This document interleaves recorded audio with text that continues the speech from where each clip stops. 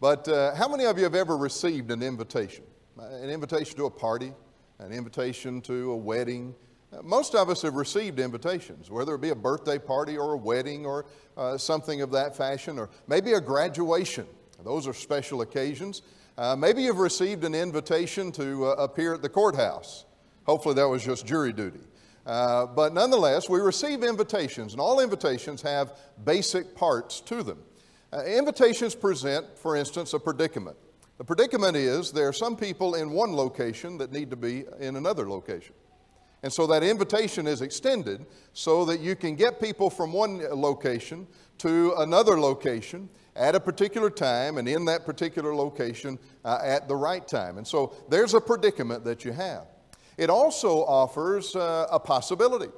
There's a possibility of something grand or great that's going on, something that may bless you, or at least something that is going to keep you out of trouble, like a summons to appear in court. So it has a possibility that goes along with it. There's also a path. Every invitation I've ever received had an address on there, an address of a place that I needed to go, a place that I needed to be at a particular point in time. And so it points me in the right direction. I know where I need to be, I know where I need to go, and I know when I need to be there. And there's also a possibility, because that possibility, or a prophet, because that prophet is something is going to happen when I get there. It may simply be that I'm going to be able to share in a special moment with a loved one or someone that I have come to know.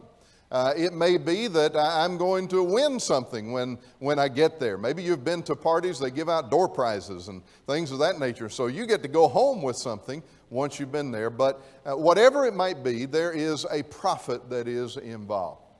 Long ago, Jesus said, "Come unto me, all ye that labor and are heavy laden, and I will give you rest. Take my yoke upon you and learn of me, for I am meek and lowly of heart, and you will find rest for your souls." Jesus extends an invitation. Now, in that invitation, there's a predicament. He says that there are those who are weary and heavy laden. Paul describes it another way in Ephesians chapter 2.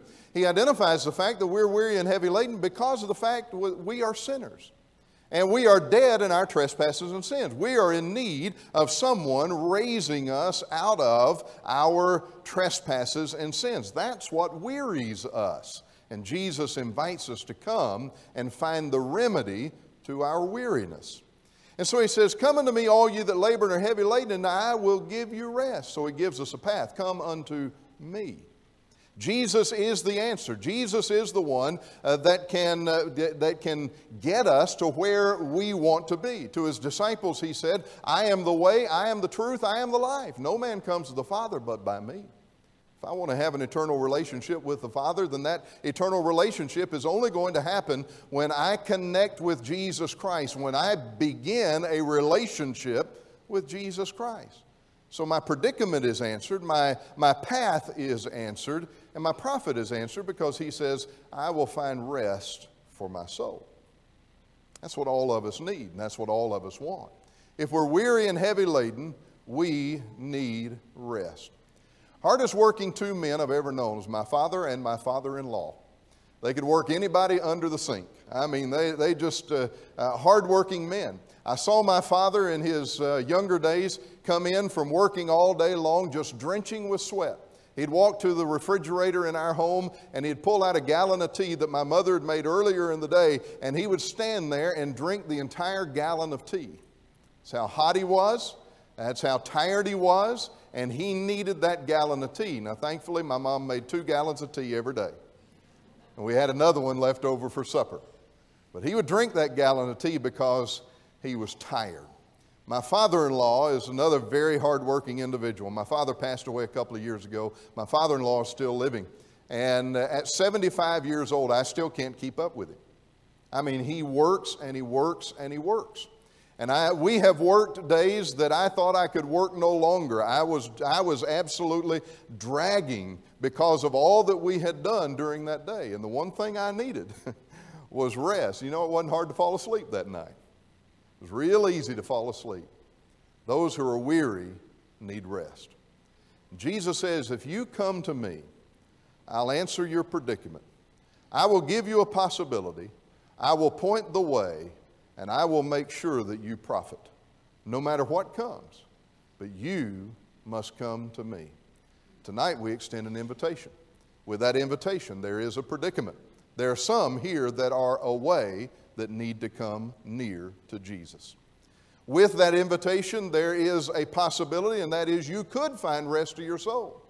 And that path is only going to be found through Jesus Christ. But I promise you this, if you will obey the invitation, and a king's invitation is never to be answered, only obeyed. So if you'll obey that invitation, if you'll respond to Jesus and come to him tonight, I promise you, you'll find rest for your soul. Not just here, but you'll find rest for your soul on into eternity, which is why Jesus came and died on Calvary's cross. If you're here tonight and you're not a Christian, will you come to Jesus? Will you come to Jesus by way of trusting him and turning to him in the way of repentance? And then submitting yourself upon confession of his name to be immersed into him to rise and walk in newness of life. Will you do that tonight and give yourself completely over to him that he can give you the rest that your soul needs?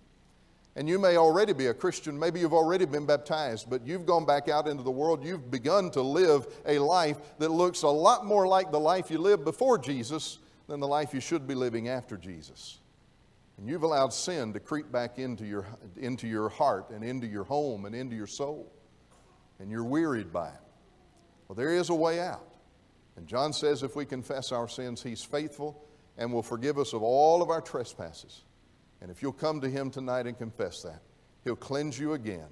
And he will open up the door of rest to you once again. Will you obey him? Will you come tonight? Will you come now? While together we stand and sing.